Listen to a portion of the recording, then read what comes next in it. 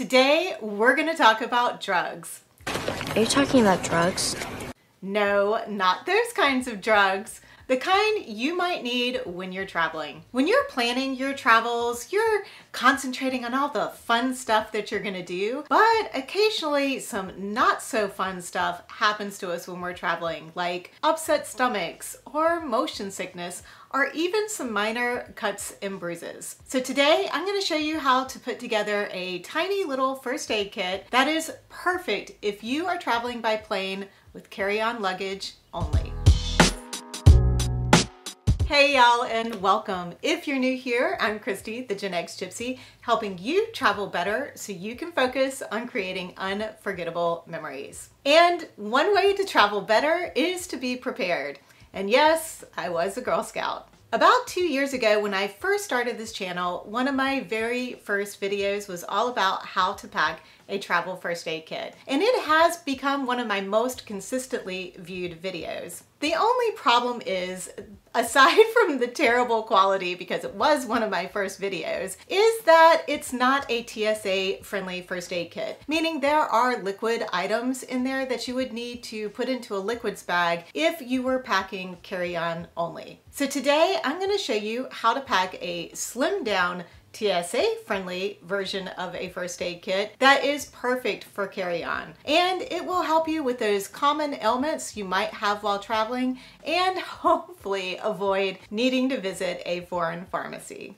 Before we get started, if you ever have any travel questions or are curious about something that has to do with travel, please feel free to ask in the comments below, and I will try to help answer, or maybe one of the amazing members of this community will help answer that question. If you follow me over on Instagram, which you should, you could also DM me over there as well. And if any of you have items that you include in your smaller first aid kit that I don't talk about today, please let us know in the comments. I would really appreciate it. Just to be clear, I am not a medical professional in any form. Everything that I include in this first aid kit has come from my own experience or research. And the main things that I have found that I have needed when traveling both domestically and internationally are things to take care of blisters, cuts, colds, motion sickness, allergic reactions. So we're going to go over all of the items that I pack in this little kit to take care of those things. To start with, blisters. For blisters, I always bring along moleskin. It works great if you put it on the blister after it's formed to keep it from maybe getting worse or possibly even getting infected. I'll bring 1 or 2 sheets depending on if I'm going to be hiking a lot, or perhaps I've brought along a pair of shoes that I know will give me blisters if I walk in them a ton. But of course, we shouldn't be packing shoes that we know aren't broken in or might give us blisters, right? For cuts, I of course bring along a variety of band-aids, but not too many. I probably have like 6 band-aids in there. And then I'll bring some alcohol prep pads, 6 of those as well, to clean out whatever cuts or scrapes that I get that I need the band-aids for. Now in my bigger kit, I do include Neosporin and some triple antibiotic creams in there, but those are considered liquids.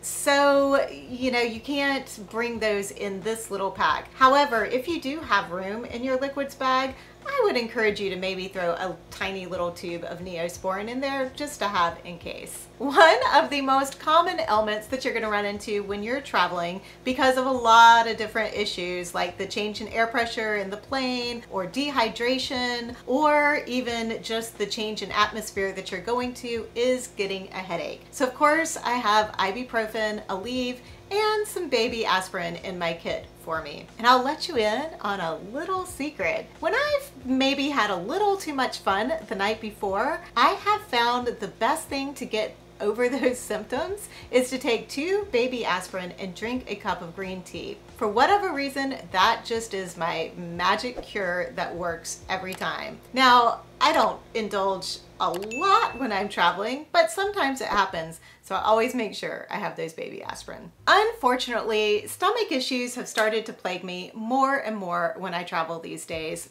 The joy of getting older. In fact, when I was in Puerto Rico, I had heartburn so bad for 3 days because it took me that long to find some place where I could buy some Alka-Seltzer. So now I carry all the things to cover any stomach issues, because having an upset stomach or needing to go find a bathroom every 10 minutes is a really quick way to ruin your vacation.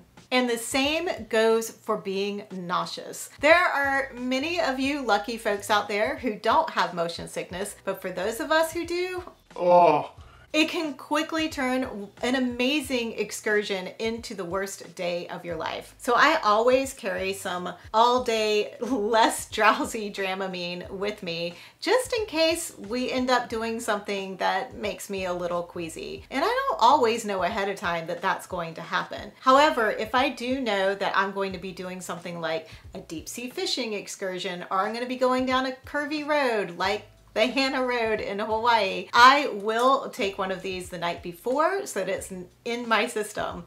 I might end up being a little bit sleepy, but at least I'm not going to be throwing up all day. Another vacation ruiner is an allergic reaction. When you're traveling somewhere new and you're exposed to a lot of new things, there's a possibility that your body could have an allergic reaction to a food, a plant, or an insect. So I always carry some Benadryl and Claritin with me just in case. Lastly, sometimes you're just going to end up with a head cold while you're traveling. You can do all the things that you need to do to avoid it, but you might still end up getting the sniffles or a fever or a little bit of a cough, sore throat, all those things. So I do like to bring along some Zicam Chewies to start as soon as I start feeling that little itchy thing in the back of my throat. And then I also bring a few packets of Theraflu to have on hand if the symptoms start to get really bad and I want to nip it in the bud. But if you want to know how you can avoid getting sick when you're traveling, check out this video next.